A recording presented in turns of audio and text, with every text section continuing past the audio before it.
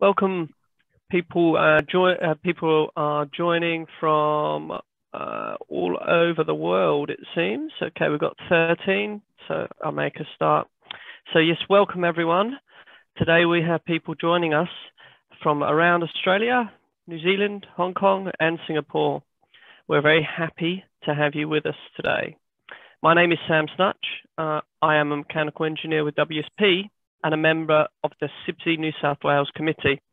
I will chair today's CIBSE accredited session on gasketed plate and frame heat exchangers. Whilst everyone continues to sign in, I will run through some CIBSE ANZ initiatives slides before our expert speaker for today presents. I'd first like to start off by acknowledging the traditional custodians of the land. Where I am in Sydney, this is the Gadigal of Eora people. I would like to acknowledge the owners of country through Australia and recognise their continued protection to land, waters and culture. We pay our respects to their elders, past, present and emerging. CIBSE Australia and New Zealand is excited to confirm that our Young Engineers Award for 2021 will now take place all online on Thursday, the 18th of November. This will allow us to celebrate with all finalists, both near and far. This will enable us to circumvent the restrictions on travel and large gatherings. This regional award function is free to join, and we welcome CIBSE members and industry guests to register for their long-awaited celebrations and the announcement of winners. This event will include a special guest speaker, Greens MP Marine Faruqi, and networking in the virtual lounge after the formal announcements. Please use this QR code to register for a free ticket or follow the links from the cibse.org.au. We hope to see many of you there. If you are not yet a CIBSE member, you can join today and gain access to the following knowledge products and services for 15 months. You get monthly subscriptions to the leading building services magazine, the CIBSE Journal, worth 120 Australian dollars. You get limited digital access to unlimited digital access to over 950 built environment guides, publications and research reports. 20% off CIBSE training and savings of up to $350. Exclusive discounts on local and international events and recorded content. Guidance and discounts on upgrading to corporate membership grades with professional registration. Again, please scan the QR code or visit cibse.org to apply today. Did you know that you can tap into hours of free webinar content from around the region and the world with CIBSE ANZ webinars? This on-demand library covers a wide range of building services engineering expert guidance to satisfy your thirst for knowledge. Follow the link from cibse.org.au to CBD webinars. Okay, well that concludes the preamble with CIBSE's announcements for today.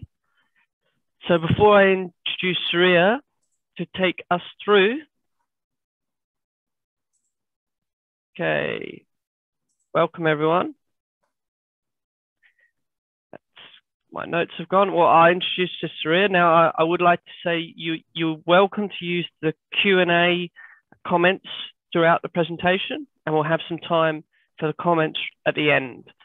So yeah, please, any comments or questions we can pick up at the end. We'll start now the formal 45-minute or so presentation. Thanks, Surya.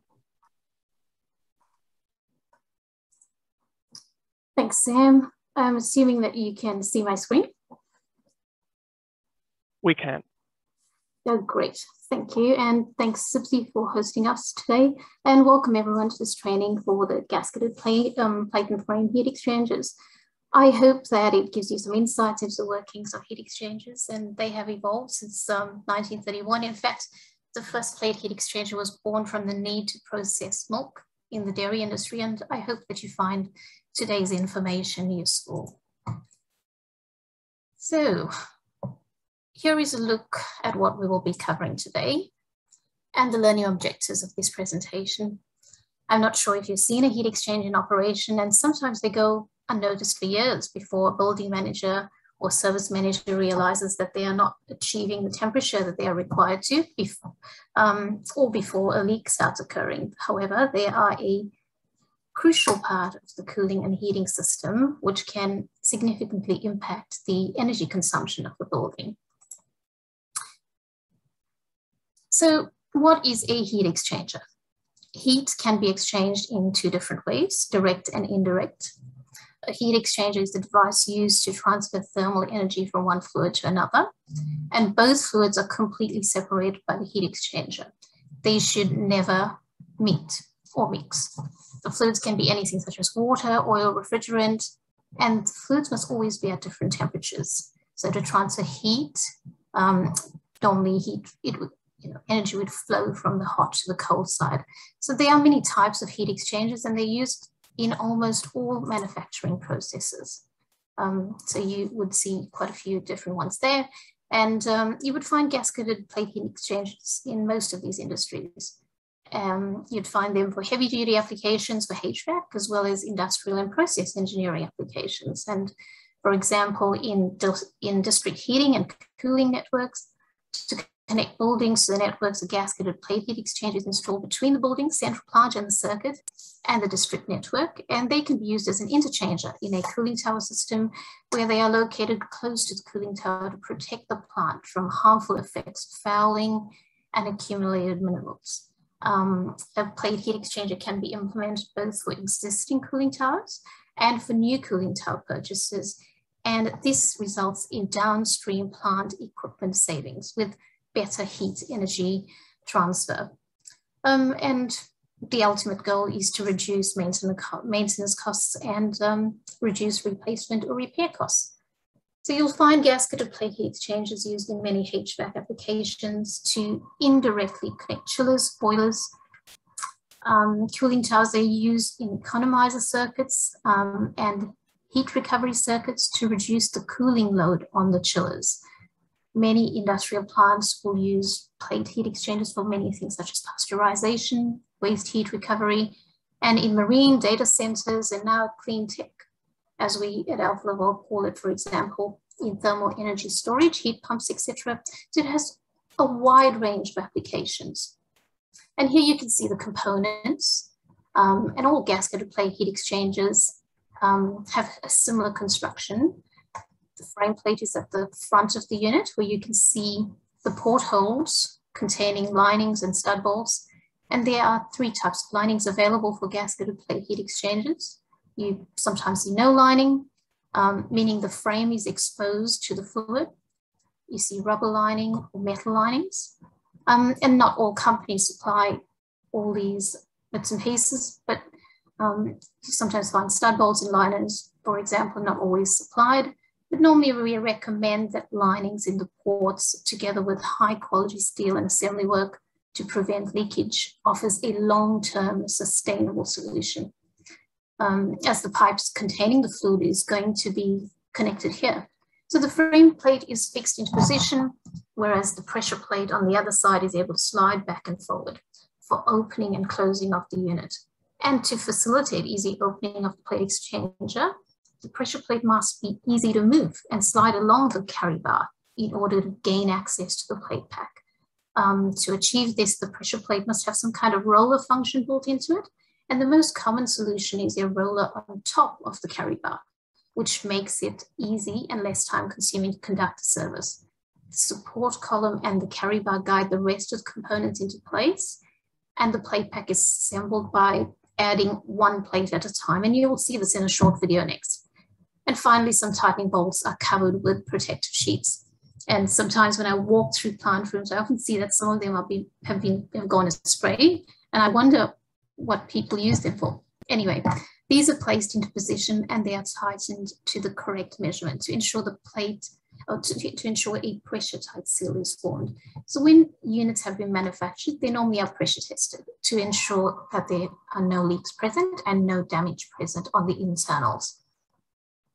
Now, as you know, plate heat exchangers normally need some kind of feet on the frame plate for stability, and depending on the size and the weight, feet are also necessary on the pressure plate of some plate heat exchangers. You may also notice some extra components which are included on larger units to help with maintenance, and these could be bearing boxes, for example, to reduce the friction when opening and closing these units. And you will also see lock washers, which prevent the nut or bolt heads from rotating during operation and closing to make this servicing a lot easier.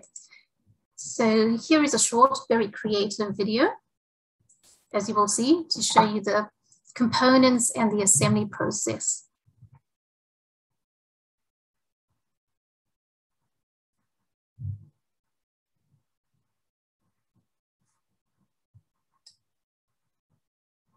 So you can see the stud bolts there, the support column, carry bar at the very top, and then tightening bolts, which would normally come through next. They go on, if you notice, in a particular sequence.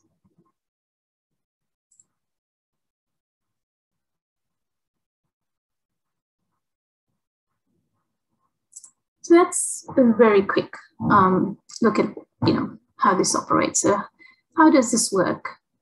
So the heat transfer surface in a plate heat exchanger are the channels that are formed between the metallic plates in the plate pack.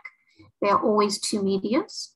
I'll run this video, one hot and one cold. And they flow through alternate channels, as you can see. And there's gaskets between the plates to direct the two medias into the correct channel and stop the fluids from mixing. And the plate pack and the gaskets are sandwiched between two of the frame plates and held together and kept in pressure with large tightening bolts through the plate. And you can specify in your design which side you want to have your hot and your cold sides as well. So all plate heat exchangers look very similar on the outside, but the difference really lies on the inside in the details of the plate design. And as you can see in the sealing technologies that are used, here you can see a more in-depth detailed look at the plate. The manufacturing of plate heat exchangers have come a long way.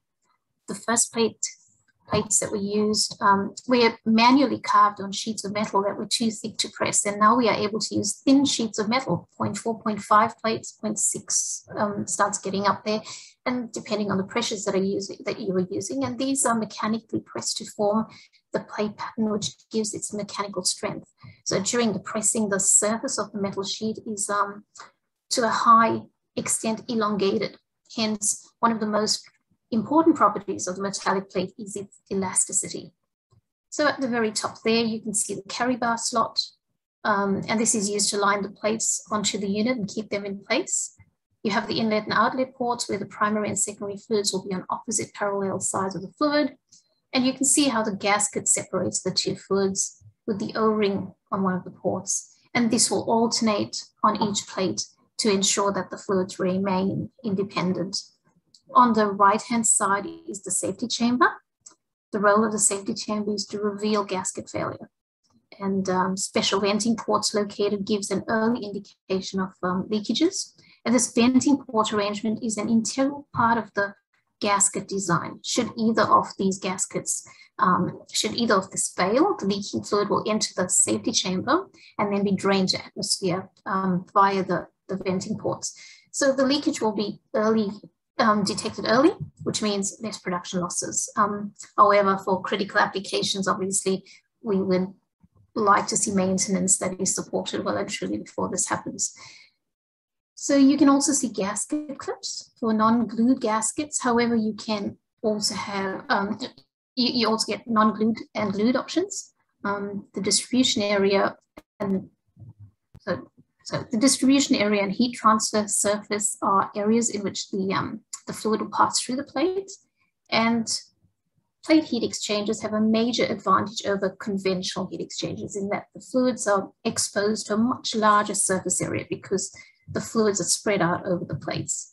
And with the fact that we use such thin plates of metal, it makes the plate heat exchanger really efficient and a great method of transferring heat, which increases the speed of temperature change.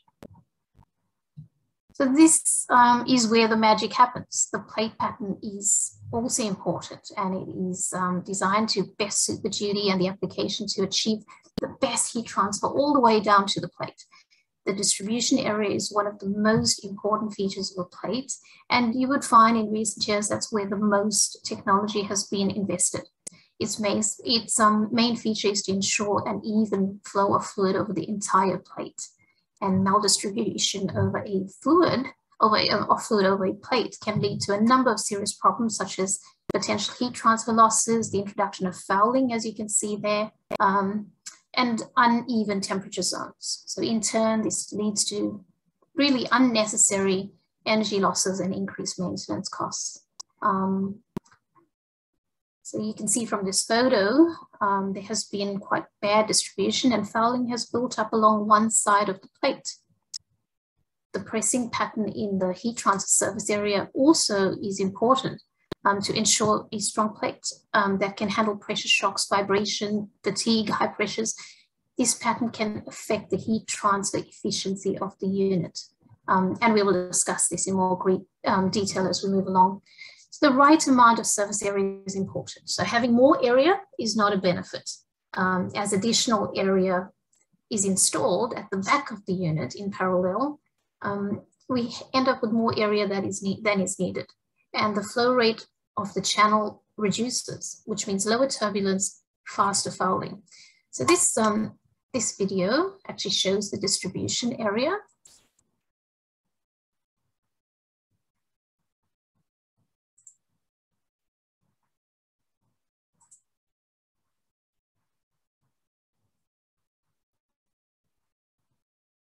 So you'll see it move down the curve flow with a nice even velocity down the plate pack, encouraging that great turbulence which you want to see going through to keep those channels nice and clean.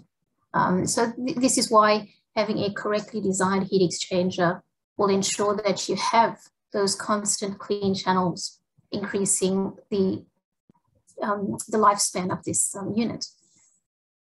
So a little bit of theory here.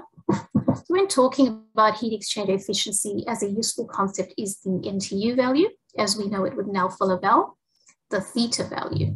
Sometimes this value is referred to as thermal length. NTU stands for the number of transfer units, and it is a measure of how difficult the thermal duty is from a thermal perspective. So the NTU can be calculated for both the hot and the cold side according to the equations on the slide. And it has significance in heat recovery duties, where it is an expression of the thermal effectiveness of the heat exchanger, and often used as a guideline when selecting the appropriate plate heat exchanger. The plates can be designed into what are commonly referred to as high or low theta plates, and the theta value of a duty can be calculated for both the hot and cold sides, which makes it possible to design a heat exchanger that best fulfills the customer needs. And there are three things that can affect whether a plate is high or low theta. Firstly, the pressing depth. The smaller pressing depth is better for a high theta duty. The plate length. The taller the plate, the fluid has a longer travel through the plate, making these better for a high theta duty. And lastly, the chevron angle. So the larger the chevron angle, the harder it is for the fluid to get down the plate. So the larger the angle, the higher the theta duty. So I hope I haven't confused you yet, but we'll keep going. So there are two plate configurations. We've got the low and the high, and these form different channels. So you've got the low, the medium, and the high. A channel is the space between two plates, and I'm not sure if you can see this, but that is the channel between plates. So that's a cross section. So the channels are either low, medium, high, or a combination depending on how low theta and high theta plates are combined to create the channel. Optimal channel type is selected on the basis of the temperature program to be satisfied and the maximum pressure drop allowance. So low theta channel, low channel, low turbulence, low pressure drop. High channel, high turbulence, high pressure drop, and medium is in between. And just to confuse you a little, the latest plate technology allows asymmetric channels to cope with varying flows between the hot and the cold sides. So now you can get a combination of these, which results in the smallest heat exchanger footprint. And I hope you can see this, but I've just got some little, just down a little bit, we've got some little plates here. So you can see this is pretty much a standard, selection of plates. And depending on how these are configured, so if you look through this, you can then start to see some channels forming. And so depending on what your flow rates, your pressure drops are, these plates on the inside can be configured to ensure that you end up with the smallest possible heat exchanger. Of course, not all suppliers have this, but hopefully there is a renewed appreciation of the technology behind this. So why is this important in designing? The low theta channel has low turbulence and pressure drops, and the channels that are formed in the high theta plates of a heat exchanger are extremely efficient in creating high turbulence and increased heat recovery, meaning most applications and demands can be met in a single pass unit, where the flow of the fluid goes from the top connection to the bottom connection. So heat exchangers are constantly being developed to become more efficient and sustainable. And with duties and industry demands giving theta values and requesting better heat recovery rates, we have various options. So in the instance of very high theta duties, it is possible to make a multi-pass design. And if there is no plate that fits a single pass, by having multiple passes, it effectively increases the surface area as though the plate is longer. So as you can see from the diagram, the more passes you have, the more surface area the fluids will have to pass through. And this can save space by having to use a larger unit or having to use multiple units, reducing the footprint. It's all about sustainable solutions. And here is a little video of a multi-pass design.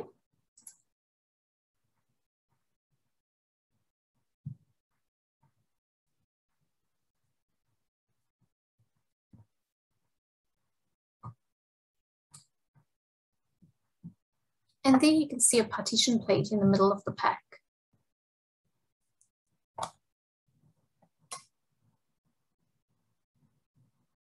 So as you can see, this has one end of the portholes blocked, so the fluid will be forced to travel up and over, and the connections are on the frame as well as the pressure plate of the unit. And with most multi-pass designs, as you can see, the hot and cold inlets and outlets position will depend on the number of passes in the unit. So now we move on to plate materials. The type of metal needs to be able to withstand the media at the operating temperature and pressure. There are many metallic materials that can be used in plate heat exchangers, and the most commonly used plate material in our plate heat exchangers is stainless steel. So there are several grades of stainless steel, and the characteristics of the grades are dependent on the mixture of the elements used. Most commonly, there are stainless steel compositions of alloy 316 and 304. And 304 can be used in very clean water duties. However, 316 is used when the water might be less clean and contain a little bit higher chloride concentrations. And bear in mind that around 100 parts per million chloride concentration of town water at lowish temperatures and a neutral pH, it might not be ideal for long-term lower grade stainless steel. So 316 is normally the specification. Alloy 254 is something used when more corrosive fluids are being used as acidic solutions. And other materials include titanium, which you see most commonly in plate heat exchangers for pool water or seawater applications. And it can also withstand attacks by chlorine gas and chlorine solutions. Nickel is a really niche metal used in plate heat exchangers for duties handling high concentrations of caustic at higher temperatures. And you can even get graphite, which are used for plate heat exchangers where the corrosion resistance of common metal materials is too low. So plates can essentially be made with many metals based on the customer's application and what they are willing to pay for. And I'll touch on some other plates, which are less familiar applications than you may encounter in the HVAC space.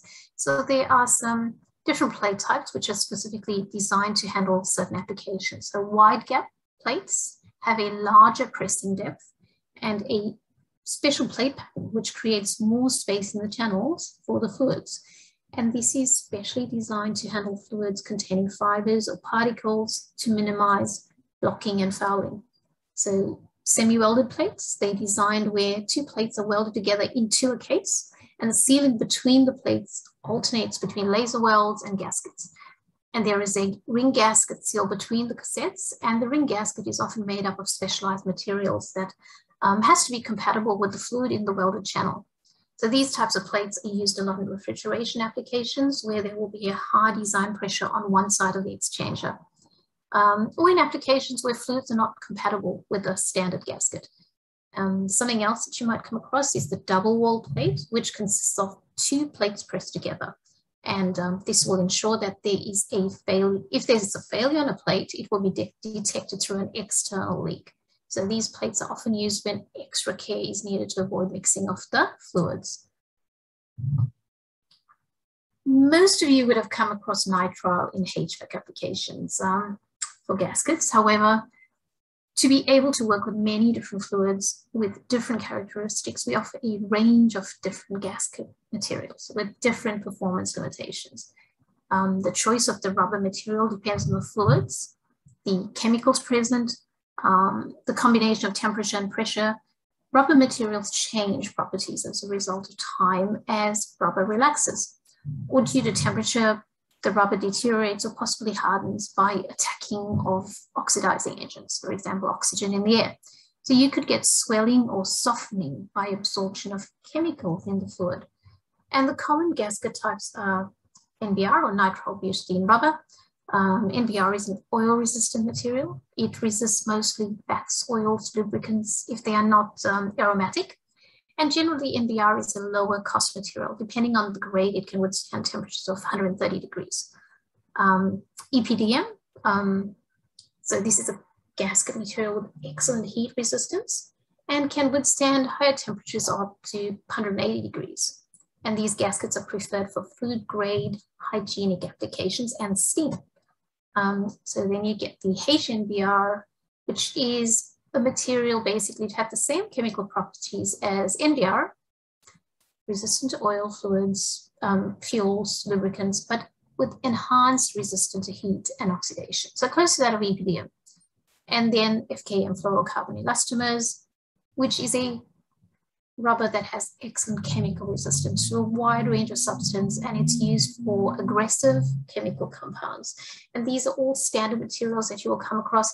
They are less common materials that are found and are used more for more special applications, such as FEPM, silicon, or CR, or PTFE. So there's many options depending on the conditions and applications that you have.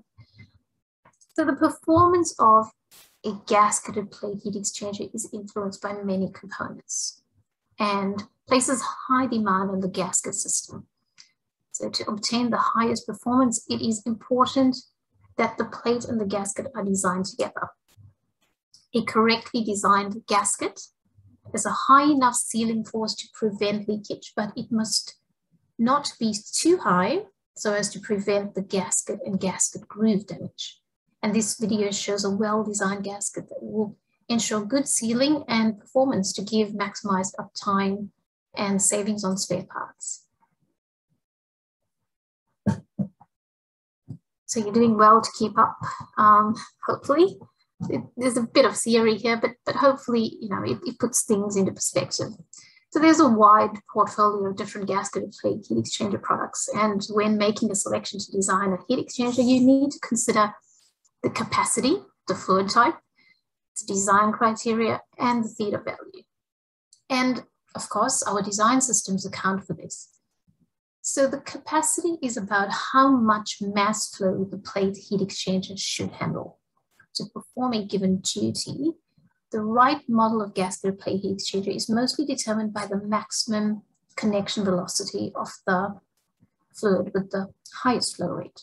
So various connection sizes exist, and these are usually fixed depending on the model. In industry globally, piping is usually selected based on a 2 meters per second maximum velocity. And as you are aware, any higher may result in pipe erosion, and any lower may result in sedimentation. So for gasketed plate heat exchangers, the common guide is maximum of around 2 meters per second at the connection, which is only at the thickness of the frame plate. So there is a reducer and enlarger normally to and from the piping of the heat exchanger connection, and large connections are undesired from our point of view, because it means that you are selecting a wider plate. And with that, the risk of fouling, as the fluid does not want to travel the furthest distance from port to port, and quite often makes the unit oversurfaced. And if you design a unit to match the pipe sizes that may already be in place, it might not be the best design. The other factor is theta. And I've gone through theta a little bit, and theta is significant in heat exchange recovery duties. As I've mentioned, it can be altered depending on the theta duty and whether it's single or multi-pass. And what is the impact of the fluid type on the design criteria?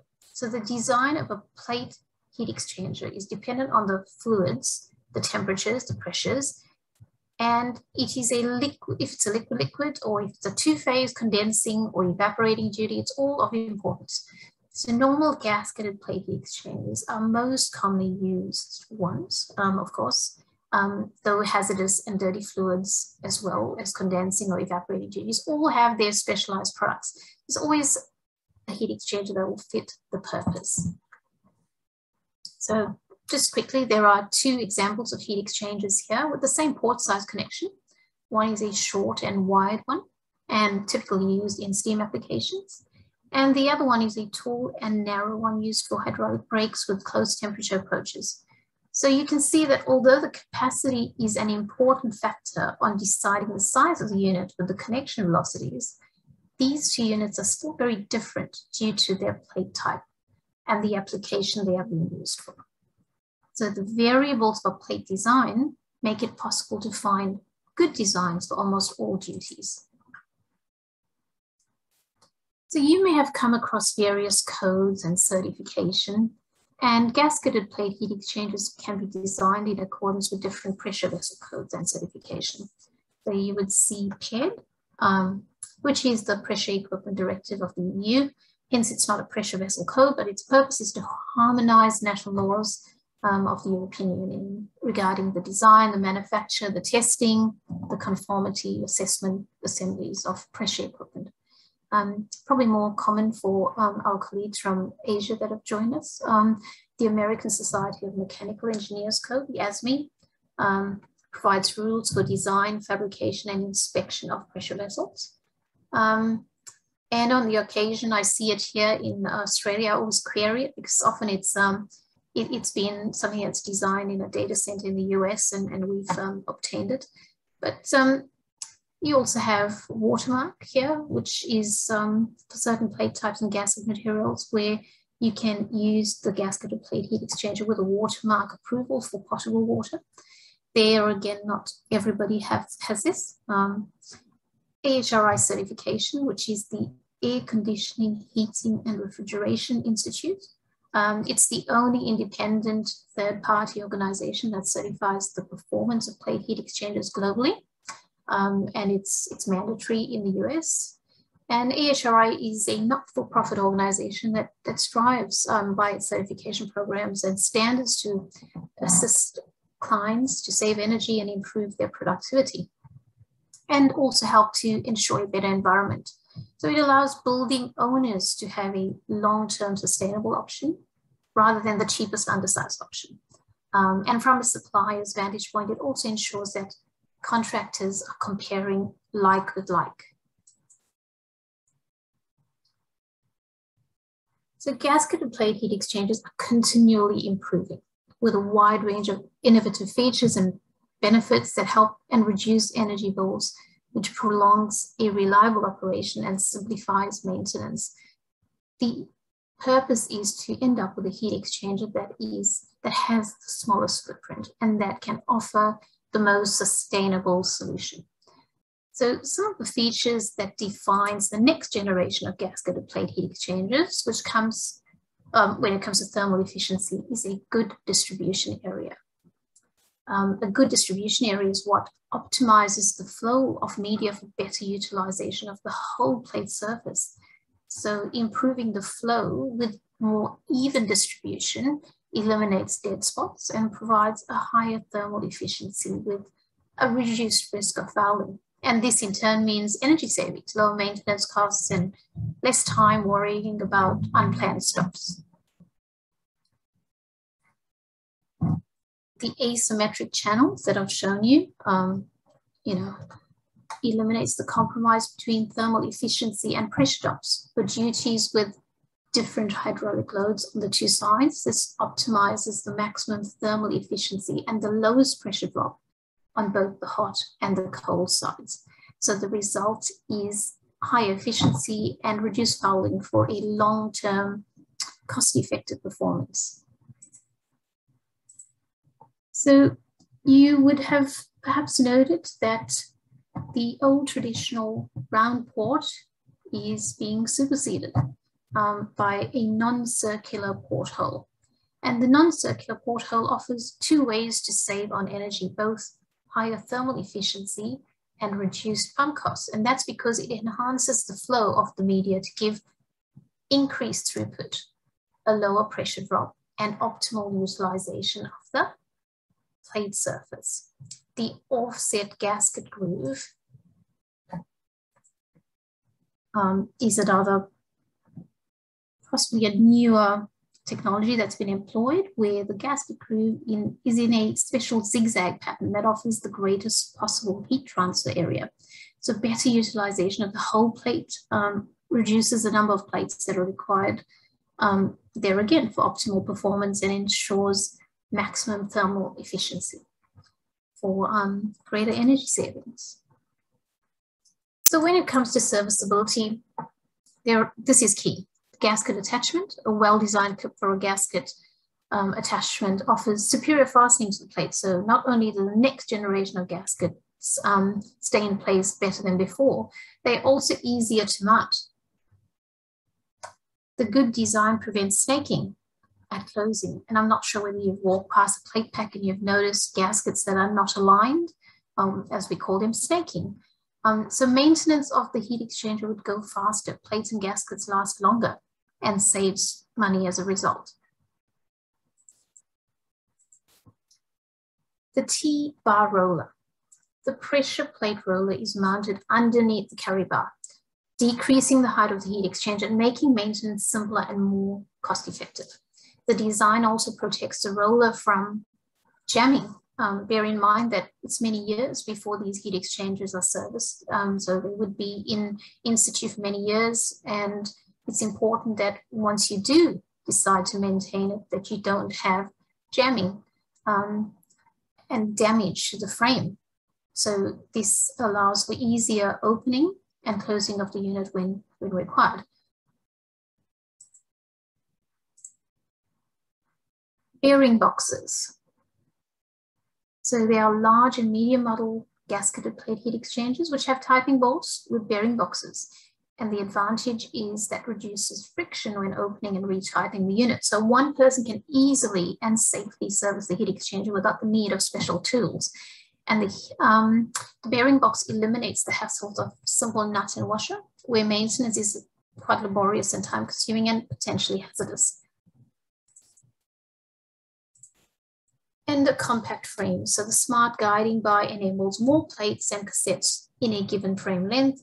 The result is a smaller footprint, and it requires less space for plate handling during the service. So the design enables a faster and safer service, which minimizes downtime and maintenance costs.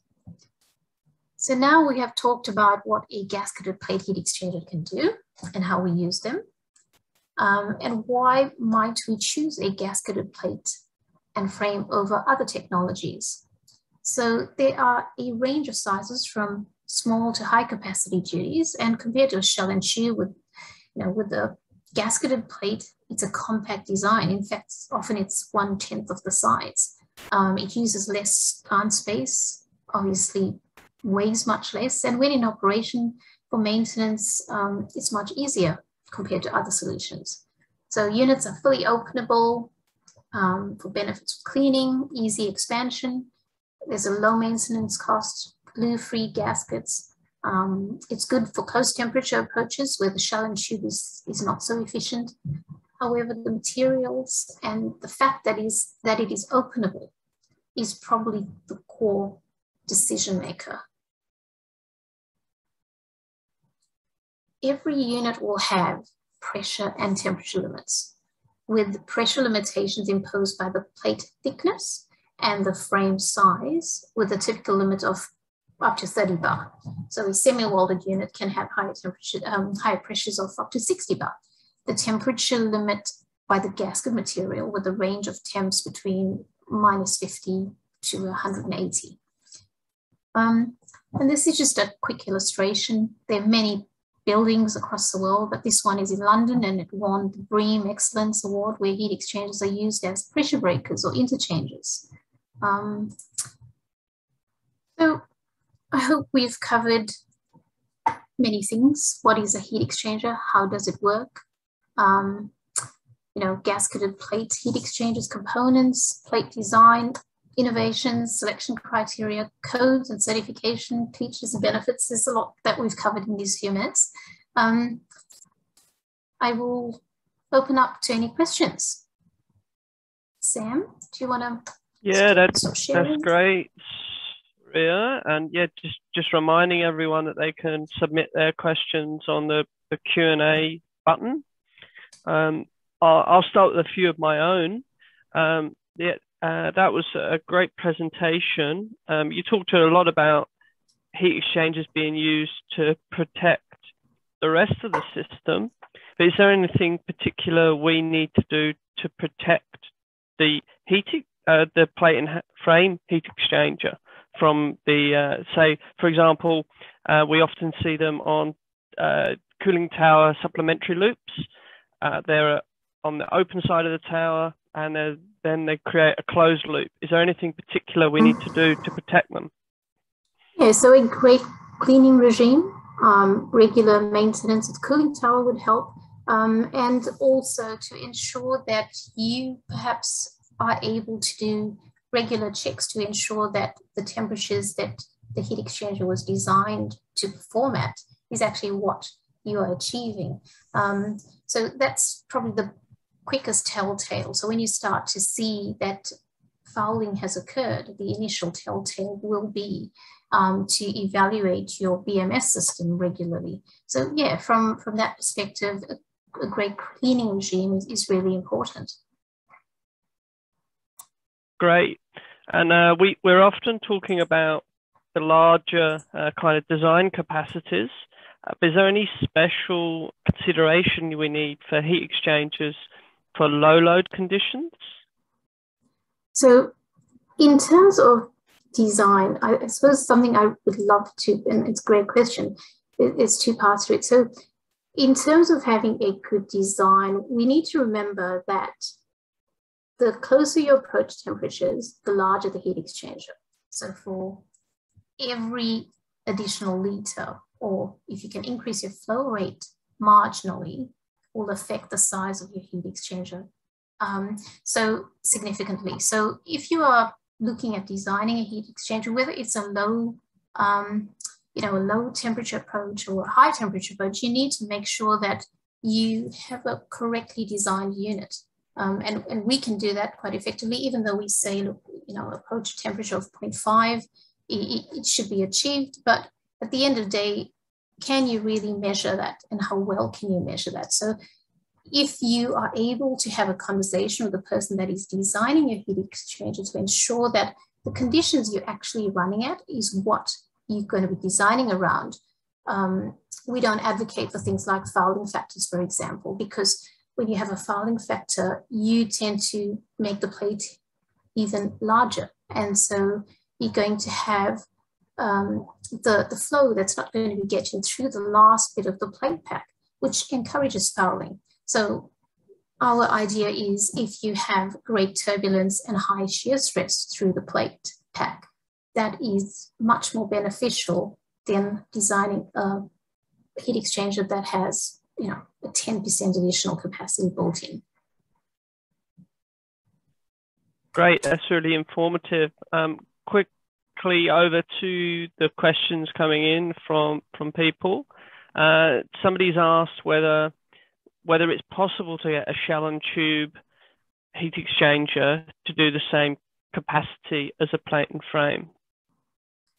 Not always. So with the close approach temperatures, that's quite difficult with shell and tubes. And so, yeah, there's actually quite a few duties that plate heat exchangers can now do, because bear in mind that there are so many options now in the plate configuration and the depth of the plate channel gaps, which means that in the old days where we didn't have these sort of wide gaps and where shell and tubes were quite popular, now you don't need to do that. So I would always encourage you to ask the question. If you think that you have a shell and tube typical duty, and sometimes I see on a tender specification, you would see a shell and tube specified, but it is really a plate heat exchanger duty, which is a far more cost-effective, far more efficient way of designing. So perhaps don't take what you see on a tender for granted. Ask the question. You know, sometimes we have our young engineers that are designing or asking for designs, and we try to educate them in terms of best practice rather than sort of copy what's been done before. There's a lot of new technologies that are out there, and often you can't keep up. So please, you know, come to us.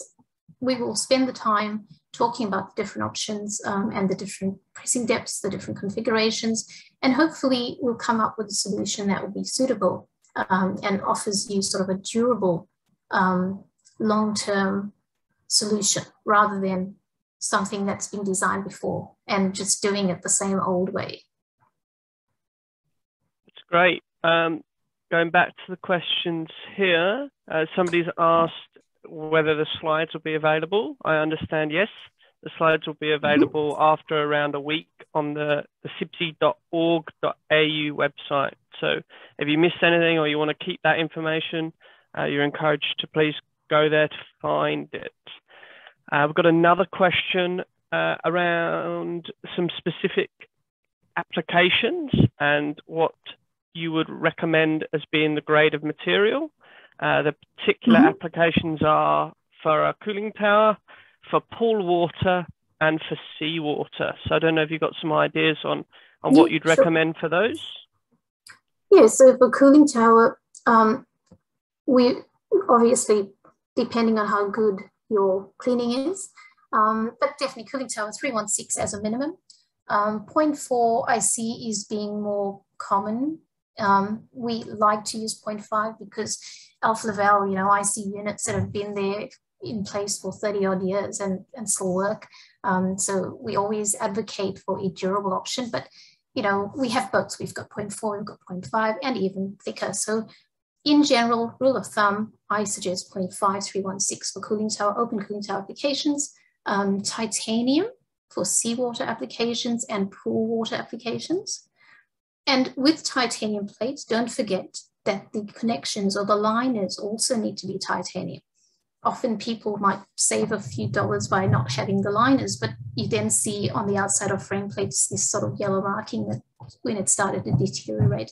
So definitely for titanium, I would suggest titanium plates, titanium liners, or rubber liners that they do as well for pool and seawater applications. And seawater applications, I'd also suggest perhaps a filter just before your heat exchanger, as close to your heat exchanger as possible. And we haven't gone through that today, but please feel free to drop me an email and I can send you some information on that, because, you know, we have a great filter that's a set and forget style. And for the, what was the last one there, Sam? Seawater and pool water. So I think you covered them. Okay. That's great. We talked a bit about efficiency, and that's mainly been around pumping efficiency. When you're using these in perhaps a cold water or chilled water application, is there also a way of insulating the plate and frame heat exchangers to minimize heat losses? Mm-hmm. So we have a couple options. One is you can have a very simple protective sheet over the plate pack, but that's not really an insulator. We have a particular totally encompassed insulation that can be supplied as an extra. And obviously it's got a foam style inner with an aluminium sheet outer, which retains the heat or the cold, depending on what application you're using it for.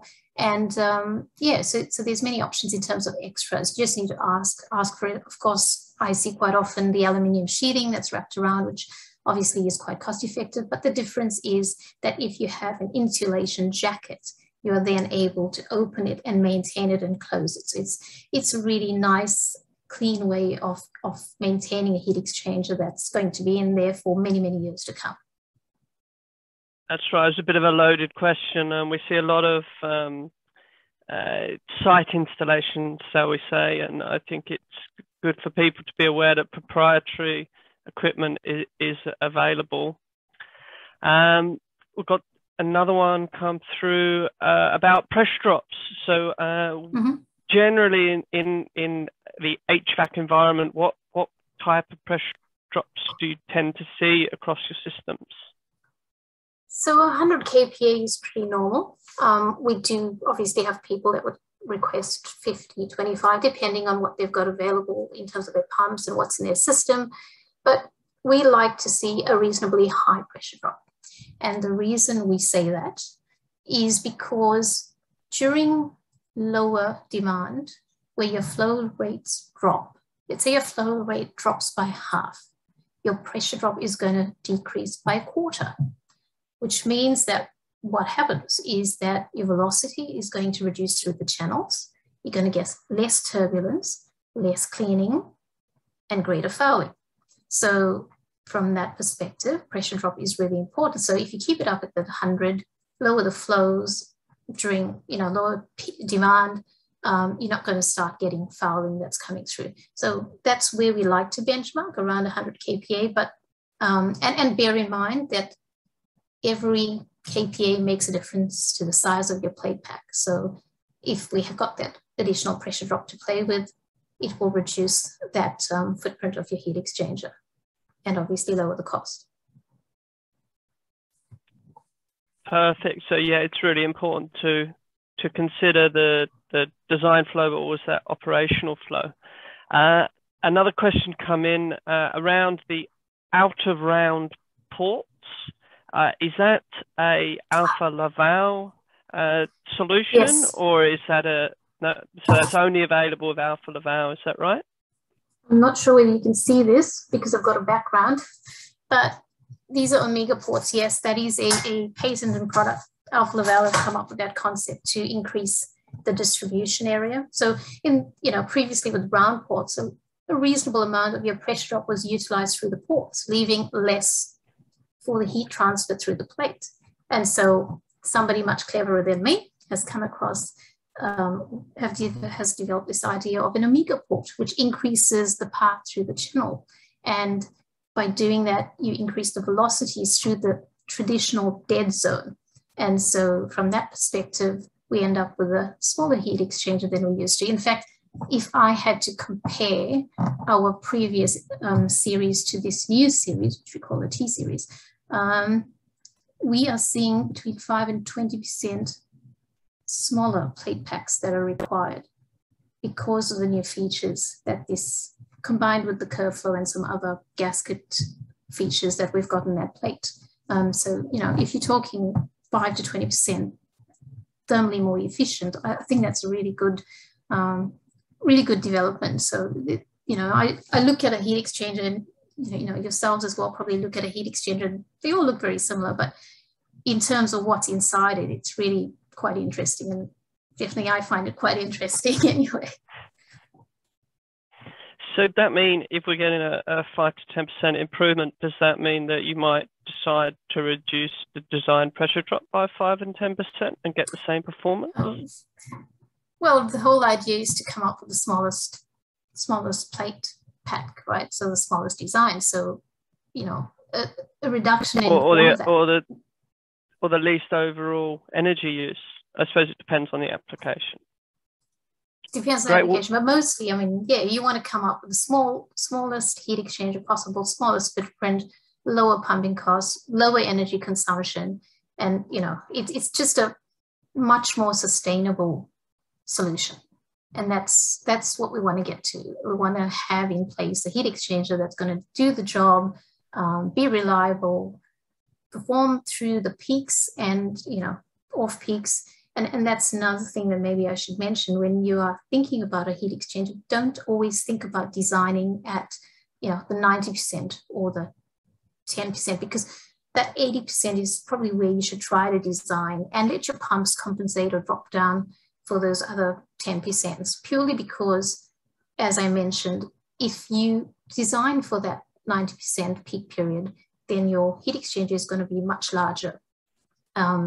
And so, all those additional issues tend to become more prevalent. So just some food for thought, something that you can think about when you're next looking for a design for a heat exchanger. Great, and we've got one more question come in, so I'll answer this one, and then this is the last call for questions. So while we're talking about this one, this is your last chance to type in a question. So this question is, when comparing across varying suppliers, why wouldn't the main deciding factor be the heat transfer area? Repeat that for me, Sam. So the question asked is, when comparing across varying suppliers, why shouldn't the main deciding factor be the heat transfer area? Right. That's a great question, because from our perspective anyway, there are so many features in this plate that I've gone through. If I had to compare just our heat exchangers with what we have now, as opposed to the M series, which is the previous series that we will be replacing this T series, the technology is so significant. If I had 20 square meters of the old M series as opposed to 20 square meters of the new T series, the efficiencies are going to be so different. That 5 to 20% is what I was talking about. So you can't just look at the surface area and say, okay, this supplier has a larger surface area, so that should be a more efficient plate. No longer is it the case. In fact, sometimes you end up with a worse designed heat exchanger if you just go for that. You need to look at the entire technology of the system rather than just looking at the one dimension, which is the surface area. So no longer can you decide, based on surface area. The technology has advanced significantly. And bear in mind, I remember I had a distributor that said to me, my customer just got this heat exchanger and he's concerned that it's not going to do the duty. And I said, why? He said, well, we had one that high and he's now got one that high and it's not going to do the job. And I said, well, it will. We guarantee any design, and our distributors like Masterflow and Industrial might be on here, they will guarantee for us our design. So be assured that if we are quoting you a heat exchanger that has smaller surface area, we will guarantee that thermal performance. So there's no need for us to disclose or make sure that we have the surface area the same as our competitors anymore. It's just it's not a good way to compare. That's great. Really knowledgeable answers there. Thank you very much for your time. If there's no more questions coming through, I think it's now 1:30, so we might wrap it up there. So again, Surya, thank you for your time. Thank you all for listening, and please reach out to me. My email address is there if there's any other questions. Perfect. And remember that you can download the slides in roughly a week off of the cibse.org.au website. Thank you very much for your time, everyone. Bye now. Cheers.